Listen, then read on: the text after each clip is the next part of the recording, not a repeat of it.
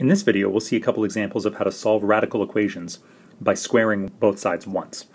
We'll see more complicated examples where we have to square multiple times in another video.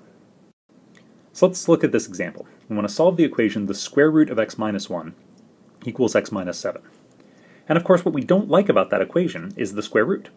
And so the solution method is to square both sides and get rid of the square root. So our first step is going to be to square both sides, and that will eliminate the square root and we'll be down to a more conventional equation. On the left-hand side, when we square a square root, the square root goes away. We just get x minus 1. And on the right-hand side, when we square x minus 7, now that might require us to do a little bit of algebra, going off on the side and actually multiplying out x minus 7 times x minus 7. I recommend you practice that if you're not sure exactly how to do that, but I'll save you the trouble. It works out to be x squared minus 14x plus 49. And we can see that this is going to be a quadratic equation, so as usual we're going to move everything over to one side. So I'm going to subtract x from both sides and add 1 to both sides. So I get x squared minus 15x plus 50. We could use the quadratic formula, but this does factor. I'm looking for two numbers that multiply together to be positive 50 and add together to be negative 15. Doesn't take too long to figure out that the two numbers I need are minus 5 and minus 10. That means I get two solutions, x equals 5 and x equals 10.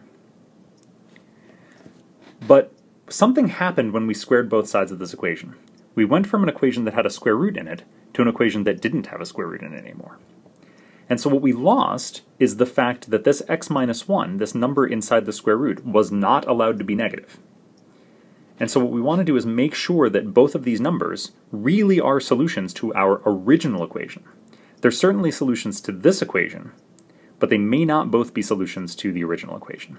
So especially for equations involving square roots, we really need to check our answer. Sometimes checking your answer is something that you do if you feel like it or if you're not sure, but with radical equations you have to check your answer because sometimes the answers you get are not actually solutions to the original equation. So let's check. So first we'll check x equals 5. When we check x equals 5, we get the square root of 5 minus 1, and we want to know, does that equal 5 minus 7?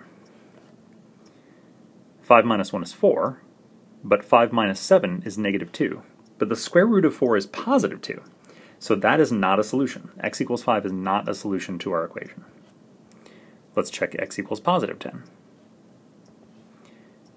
This time we get 10 minus 1 under the square root, and we want to know, does that equal 10 minus 7? Well, 10 minus 1 is 9, and 10 minus 7 is 3, and the square root of 9 really is 3, so that checks. And so x equals 10 is a solution, but x equals 5 is not. Let's do another example. This time we have the square root of 10 minus x plus 4 equals x. Be careful here. Notice that the square root symbol ends here. So the plus 4 is not inside the square root. Only the 10 minus x is. And if we have our first step here be to square both sides, something bad is going to happen. Because if we square the square root of 10 minus x plus 4, remember that what that means is to multiply that by itself. Square root of 10 minus x plus 4 times the square root of 10 minus x plus 4, and that would need to be FOILed out. We'd have to multiply together all of the different pairs of terms, and that's just going to be a big ugly mess. And what's worse, it's not actually going to get rid of the square root. We're still going to have square roots left over if we try to do that. So this is not the approach. We don't want to just jump in and try to square both sides right off the bat. Instead, what we need to do is try to make this look like the previous example.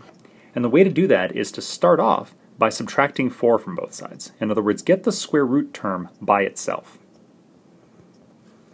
So now that we've subtracted 4 from both sides, and the square root of 10 minus x is all by itself, now we can square both sides, and we won't end up with a crazy mess. Now what we'll do is just get rid of the square root when we do this.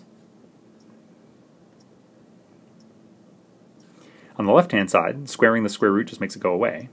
And on the right-hand side, now that's where the FOILing comes in. So multiplying out x minus 4 times x minus 4. Do that on your own if you need to, practice, but that works out to be x squared minus 8x plus 16. And now we've got a standard quadratic equation to solve. So we end up with x squared, we're going to add x to both sides, so we get minus 7x. Subtract 10 from both sides, we get plus 6. And that gives us, when we factor this, x minus 1 times x minus 6. And that gives us two solutions, x equals 1 and x equals 6. And just like in the previous example, we have to check these answers. I'll leave that to you as a practice problem, but when we check, x equals 1 doesn't work, but x equals 6 does. So go ahead and check that on your own, but once again, just like the previous example, we've only got one solution, even though it looked like we might have two.